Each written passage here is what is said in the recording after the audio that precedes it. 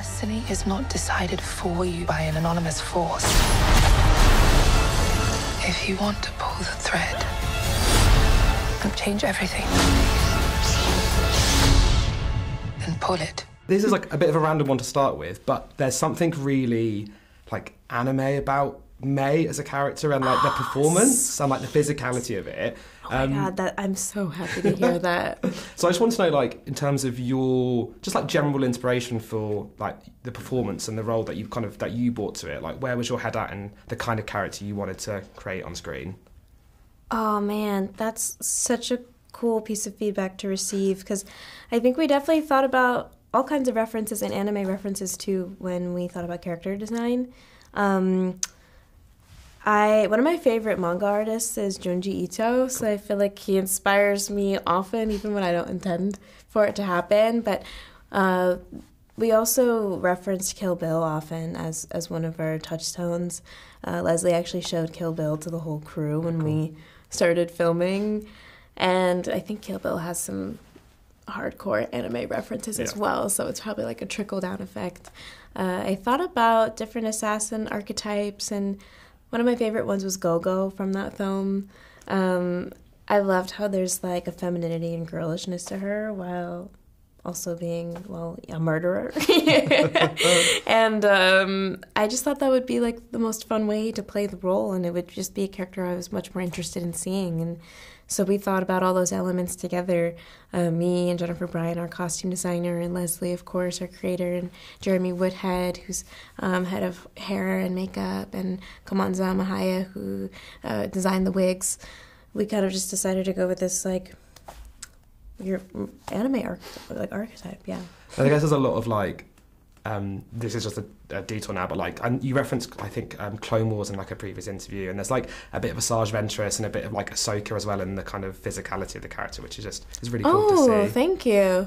Sweet. I was lucky enough to attend the premiere last night, and on stage you referenced that line that we see in the trailer that Leslye wrote, which is like, you know, it's not about dark or light, it's about power and who kind of is able to wield it. I was wondering if you could just like speak a little bit more to like why that line stood out to you and how you kind of think it maybe, in a spoiler-free way, sort of like permeates the tone of the show.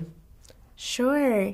Well, there are several lines in the show that, especially now that I get to watch it again and on the big screen, hit me in a different way than they did on the page, and that's one of them. Another line that I love that Leslye wrote is that if we don't meditate upon the past, we are forced to repeat it. And I think that's very much in alignment with that line that you reference as well. It just feels... I think that there are some themes in Star Wars that have been there since its inception, that have been the core of its morality. George Lucas talks about Star Wars being a response to the Vietnam War. It's an interpretation of violence, of dictatorship, of abuse of power, and how people are corrupted by institutions and fear. And we want to continue doing that in our show, while also providing something that hopefully feels contemporary. And we see these characters go through a lot of moral dilemma and question the institutions that they exist in. Yeah, it's like you say, it's joins a long legacy of Star Wars media that does that. Something else that I loved about the show is just like the scale of the cast. I love that it's like this big ensemble group, and we meet a ton of characters and different kind of people. And I guess as a performer, how was that kind of acting opposite kind of this big range of people? And did you learn anything you kind of particularly felt like you learned from other performers that you got to work with? It was so much fun. Being a part of an ensemble is so special, and also everyone in this cast authentically loves each other. And we have like a cast of wild characters. Like, everyone is vastly different from each other. Everyone's a little unhinged in the right way. I learned so much from everyone. From Dafne, Dafne was also a child actor. I learned things from her all the time about how she's navigated her life and how it's led her to this moment. I learned so much from Lee Jung-jae. just by observing him, I mean, he has like that international superstar level of talent and quality of his performance, and so being his scene partner just felt like an opportunity to watch him and keep my ears and my eyes open. Carrie-Anne Moss taught me a lot about stunt movement and how ultimately you can drill, the technical abilities over and over and over again, but it's really just about imbuing that character with the spirit you think that they have. Everyone was so special. There are all these little details in the production and the script that make it feel like a real physical place, real people that I'm watching. There's dirt on the costumes, there are real puppets, stuff that to me as a viewer really kind of speaks out. I just wanted to know how important it was to kind of capture for you, Leslye, that a show that feels grounded and having that kind of... It was right from the beginning. I was like, I don't want to shoot on the volume. Listen, those shows are gorgeous. But I just thought my Star Wars, because I'm getting the opportunity to do this as a super fan, I just wanted to borrow all that stuff from the original trilogy, only because that was my introduction to Star Wars. And I remember as a little kid being like, how is this, not this articulate, but like, how is this Star Wars, how is this fantasy sci-fi world taking place in this kind of... It looks like real beat up. Like it looks, it's lived in, it's run yeah, down. it's very, so that dichotomy, even though as a kid I couldn't articulate that, it was just wild. Like a long time ago, like that, it was somehow, yeah, it's a part of the charm. I guess for you, Manny, in terms of like performing then in these real locations, on these real sets, that I guess that kind of help inform the performance because you kind of were in a real place. Yeah, absolutely. It was a huge luxury, especially for my first scene. Because, when you come into a project like this and you want that first scene to be great, and it really helped and informed my character's environment, and it helped to ground me as an actor. And again, I didn't have to use any of my imagination. I could just live in it because of the sounds and the smells and just everything around me was just, all the work was done for me. Was constructing a world that feels grounded kind of key to helping you tackle those bigger ideas? Yes, absolutely. I think you have to start small. I mean, this was something that Kathleen said to me very early on. She said, whatever, wherever you go with this, she really responded, obviously, to the story pitch. But she said, wherever you go with this as you're writing, just remember that this story needs to be personal, it needs to be intimate, and it should be something that you could take out of the Star Wars world and put into a modern day setting, and it would still work. So that is how I kept it in that grounded place that you're talking about. Very similar to the work, from my point of view, that like Tony Gilroy's done on Andor again. Feels like a story that you could lift and shift out of the setting and feels real. Slightly differently, Manny, your character, I think, kind of fits in this legacy of sort of like scoundrel adjacent characters of the world of Star Wars. Did you have any, like, not just within the franchise, but like particular inspirations for how you kind of brought that performance to life? Good question. I pulled from many great scoundrels. I think one in particular was Mr. Jack Sparrow, Johnny Depp's work on the Pirates of the Caribbean, I think was a good kind of reference. And just like physical movement with a lot of what kind of Buster Keaton or Charlie Chaplin do, with kind of like just how they use their body. And just a lot of that kind of bounciness per se helped inform Chimere a lot. Yeah, and I think you can see that like in the scene that we get introduced to him in the show, that there is like, you kind of popped because it's quite a physically different thing to what you're used to seeing in Star Wars. Yeah, very much so. It's such a huge juxtaposition with like the Jedi who are so stoic and still, and you have Chimere just running circles around them trying to make sense of everything. Yeah. And I guess finally, another thing I loved about the show is that you kind of bring together this huge ensemble cast, and the talent on show is like, I don't know, age and identity. There's such a range. I think that really like brings the story to life. How is it working for both of you with such this kind of this big group of very talented I mean, I know I performers? say this all the time, but it is actually true, which is that I got my first choice for everyone. Amandla was somebody very early on that became, that rose to the top of the May Osha dynamic. Just an actor that has been working for so long, so iconic in Hunger Games, and can run the gamut of so many things. Lee Jung-jae, I was writing Soul when I watched Squid Game. I couldn't believe that performance. I just thought he would be such an incredible Soul, and I assumed that he didn't want to perform in English, and then he did. The second season, everyone's going to speak Korean, just to make it up to him. Yes, Manny yes. was my first choice. I sent his reel to Kathleen, and I said, "This is my first choice and also my only choice. So if you don't approve this, I don't have any other ideas, and we're going to have to cut the character." Dafne was my first choice. Giving X-23 a lightsaber was just a personal dream. And then, of course, casting my wife as a fan favorite seemed like an obvious thing to do. And then, of course, Carrie-Anne, it had to be Carrie-Anne. Again, I don't know how that scene would work and how that cold open would land for the viewer if it wasn't Trinity. You had to buy that this was the most powerful Jedi around.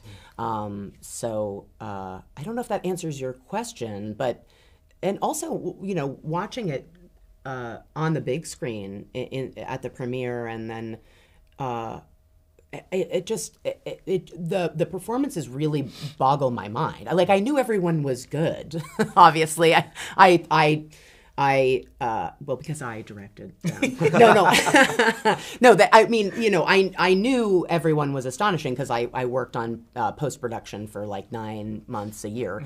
But seeing it on a big screen, that's where I was like, all the stuff they're doing is even more nuanced than I thought they were doing. I was wondering if you could start by telling me a little bit about the first time you felt like you connected with Soul as a character, whether that was putting Jedi robes on for the first time or holding a lightsaber, kind of what that moment was like for you. 제다이를 연기한다라는 것이 믿겨지지가 않았고, 그리고 또 실제로 되게 빨리 이 제다이 마스터 소울이 되어야 된다라는 생각도 많이 하게 됐는데, 실제로 그게 이제 현실감이 이제 있지 않다 보니까 그게 시간이 좀 오래 걸렸어요. 그래서 최대한 그 시간을 단축하기 위해서 시나리오를 계속해서 읽고 또 읽고 계속 하다 보니까 이제 조금씩 이제 그 소울이라는 인물로 이제 빠져들게 되면서 이제 진짜 내가 제다이를 연기를 하겠구나라는 생각을 가졌죠. 그런데 막상 커스튬이랑 그 라이트세이버를 딱 잡는 순간에 또 다시 이거 진짜 현실 맞나? 내가 지금 제다이 의상과 소품을 들고 있는 게 이게 맞나? 현실이 느껴지지가 않아서 그때 이제 다시 또 빨리 소울로 다시 돌아가야 된다라는 생각을 또 하고, 그런 그 반복적인 상황이 계속 있었어요. 그러면서 세트장에 딱 들어가니까 첫 촬영 때 이제 너무 긴장을 해가지고 잘해야 된다라는 생각밖에 없었는데, 세트장에 처음에 딱 들어갔을 때도 사실 이 소울로 완벽하게 이제 빠져들지 못했는데, 그날 이제 촬영을 하고 나서 이제 그 다음서부터는 조금 긴장이 풀리면서 이제 내가 진짜 소울이 되었구나라는 생각이 들었죠. 그러니까 시간은 굉장히 오래 걸렸어요. When I first knew that I would become Master Soul, I really couldn't believe it. And of course, I wanted to transform into Master Soul quickly, but it actually took some time. So I read and reread the script in order to fall more into the character. And even when I put on my costume and held my lightsaber for the first time, I couldn't get the thought out of my head that was like, is this reality? So when I walked onto set for the first time, I was incredibly nervous and felt like I still wasn't Master Soul yet. But as we progressed with shooting, I kind of let go of a lot of my anxiety, and I think that's finally when I was able to become Master Soul. Interesting. And I guess there's added pressure because you're joining Star Wars. It's, you know, the biggest franchise in the world, and I know you were a fan when you were younger. So was that kind of also in the back of your mind? You're kind of joining this big kind of legacy of characters and Jedi characters that kind of you're adding your entry into that list. 이게 사실 다른 영화하고는 다르게 정말 70년도서부터 지금까지 계속해서 많은 이야기를 만들어냈고 수많은 캐릭터들이 그 안에 담겨 있잖아요. 그런데 이제 에콜라이트도 역시 그 많은 에피소드들 중에 하나인 것이고, 그리고 또 제가 거기에 이제 제다이 역할로 참여하게 된 것은 이게 지금 70년도서부터 지금까지 이어진 그런 역사적인 프랜차이즈인데 앞으로 계속 또 발전해 나갈 거 아니에요. 그렇다면은 저도 역시 마찬가지로 그 유니버스 안에 담겨 있을 캐릭터이기 때문에 너무나도 중요한 순간이고 잘 해야만 한다라고 생각했고, 그 다음에 무엇보다도 스타워즈를 사랑하고 응원하는 그 많은 팬분들에게 좋은 모습을 보여드리고 싶은 마음이 가장 컸어요. Like you mentioned, Star Wars is a franchise that, you know, began in the 70s and continues even now, and it has an incredibly expansive universe with so many different storylines and different characters, and of course it'll continue into the future as well.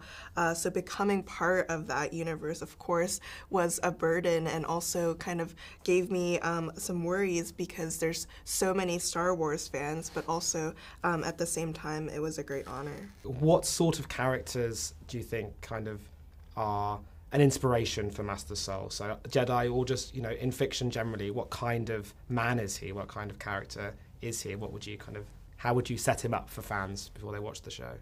마스터 소울은 기본적으로 제가 촬영을 다 마치고 난 다음에 또 생각이 또 든 것은 희생 정신이 굉장히 이 사람에게는 있는 사람이구나. 그것이 이제 화합과 평화를 위해서 그런 희생 정신이 굉장히 강한 그런 사람이구나라는 것을 느끼게 됐어요. 근데 우리 주변 실제 우리 생활에서는 그런 희생 정신이 강한 사람들을 만나기가 그렇게 쉽지는 않죠. 하지만 뉴스에서는 우리가 가끔 접할 수 있죠. 어떤 큰 일에 자신의 희생을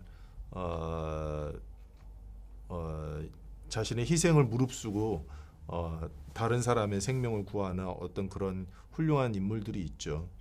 그런데 마스터 소울에게도 그런 희생 정신이 있는 강한 사람이구나라는 것을 느끼게 됐고요.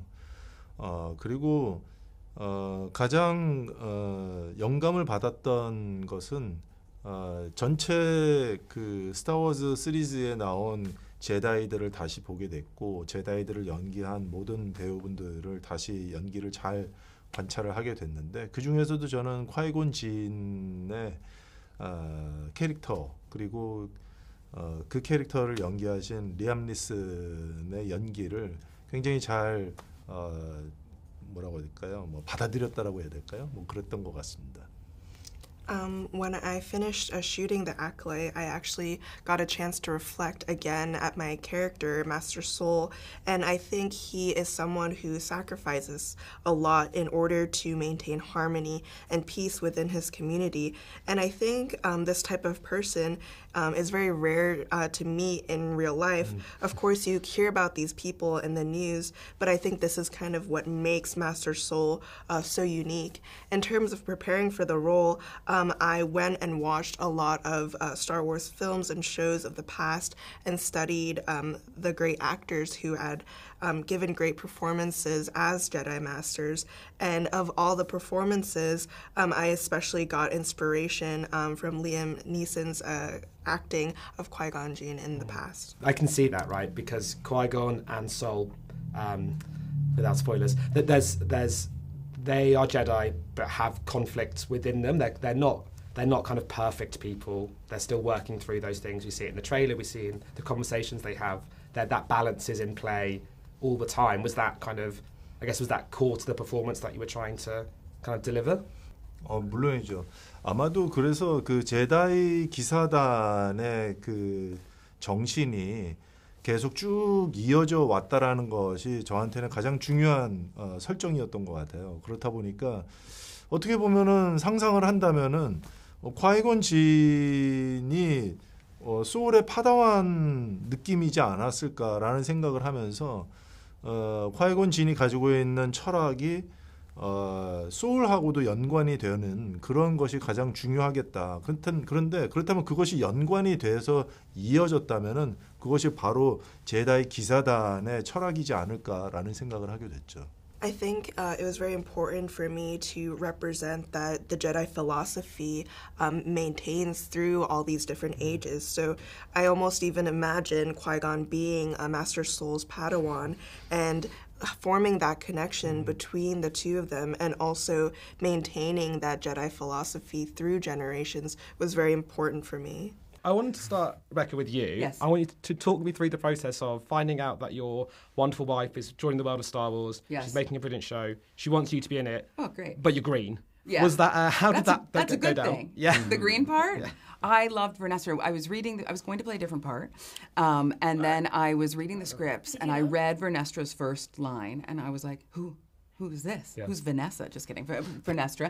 And I started reading about her and found out what she looked like, and then we did the character design, and I was obsessed, honestly. Yeah. Well, she's a character that I think people are going to adore. Yeah. And learning about the fans who love her it's so cool. I hope they love her arc over the first season. Yeah. You both also obviously worked with Leslye on Russian Doll in different ways. Yeah. Yeah, we did. Both of you. Both of you were saying all three. She wasn't born yet, unfortunately. I just wanted to know like what it is that you think she kind of brings creatively to the world of Star Wars. She has quite a unique viewpoint. Is that something that you feel comes across in the Acolyte? Go for the it. wife should probably be answering this one, but from my personal experience, Rebecca. I made Star You're Wars. doing Rebecca made Star Wars. Well, honestly, Rebecca, you have a lot of hand, and I'm sure just being a partner is you do a lot. Okay, but Leslye, beyond being a brilliant writer, a script organizer, creator, she is a fan, and she. It was so empowering and also validating to know that you had someone in your corner leading you who knew this world inside and out. You could trust. I trust Leslye already as a creative. I trusted her from working on such a difficult project like Russian Doll and making it brilliant. But It was brilliant. this world, which is, the weight of so many stories of generations of people finding, it's a religion to a lot of people, The connections are deep. You need someone like that who you can go to the ends of the earth with and not have any questions. And I had full trust and knew it was the right decision because I saw it and it's pretty dang good. Dafne, you obviously have worked in these kind of like big genre spaces for a long time now, whether that's fantasy or superheroes and obviously like Star Wars and the big world of science fiction. Do you think there is a kind of knack to operating in these kind of like higher... They operate on such a kind of big, almost operatic scale, right, in the worlds that you're living in. Is there like a trick to kind of bringing a grounded performance to That's a good question. a franchise like this or a show like this? Yeah, I don't think I even do this consciously, but I just don't see it any differently to when I do an indie. And I've always, acting to me has always been about like thinking and feeling and reflecting on how I would be in that situation and kind of bringing as much truth as possible to what is on the page. And I think with a script like this, it was really easy, just because Leslye gets actors, and her dialogue is so just impeccable. And I think also being married to an actor must also really do that to you, to like understand an actor's mind. But I think when you're operating on such huge sets with these huge budgets, it also really helps to have practical sets, and that really grounds your performance in a way. But truly for me, it's always about kind of forgetting how huge it is and remembering that you are just, at the end of the day, you're playing a character, and this character feels this way. And to them, they're not on this huge production doing this, they're living it. So it's kind of about finding the truth in that. Yeah. And great crews, too. Yes, fantastic crews. Yeah. Charlie, your character, certainly up front, I think has like a lot of the... delivers a lot of the comedic beats of the show. Yes, and it's very funny. What? How is that? Wait, it was funny? I don't find it funny at all. I was going for somber. Similar to like what Dafne just said, is it tricky delivering the comedy in a genre space that can be quite po-faced? No, because he's so committed to what he is doing, and it's the route that we're all taught as actors. You laughing about? Just thinking you played it so straight. It was so serious to you. What? And you know me. Is, You're hearing me behind. It's it's one of the first lessons we have as actors. You can't judge your characters. You have to go into it committed and understanding who they are to the utmost of what you can. And no, every action, down to steaming and taking my shirt off in a ship I'm not taking my shirt off. I'm steaming my jacket in order to be the best Jedi that I can possibly be. This is all part of the ultimate of creating a safe and peaceful galaxy. Yeah. And he believes, don't laugh at me, he believes wholeheartedly in the mission that he is on. Yeah. Yes. I mean, every egg is in the basket, I guess more like generally I think the tone of the show is for me, is what drew me in, and I think what is going to draw a lot of people in. That idea that the show is kind of not interested in purely kind of the light or the dark, and it's about the kind of morally grey space in between. Is that something that kind of shone through to you in the script and that kind of appealed to you generally? Yeah. Rebecca, I don't know if you want to start. Yes, I mean, I think they're kind of caught off guard, and Vernestra is attempting to contain this situation, but I think she has a pretty bad feeling about this very early on. To quote Charlie and everyone else. Yeah. I can't take that claim. It's a quote I've passed down to. Again, Leslye, I have to say she's brilliant at creating characters. You can see the past, present, and the future. And those dynamics, it's just not as simple as being you are this or you are that. We all know it as humanity. It's one of the best parts of her, and I think it's one of the best parts about Star Wars, is those dynamics are always... Yeah. And her approach to it was kind of so interesting, and even in Jodie's line of it's about power. That's what the show is about. It's about power, and it's about who gets to wield it, and that's what really fascinated me. I remember hopping on my first call with Leslye, and she was kind of inviting me to join, and her point of view on it was so fascinating to me and so kind of refreshing, and her views on the Jedi and just everything in this world was so interesting and just fresh and new and fascinating, and from a very human, like, reflective point of view. And also, how fun is it that we get to have like a little crime thriller basically on our hands.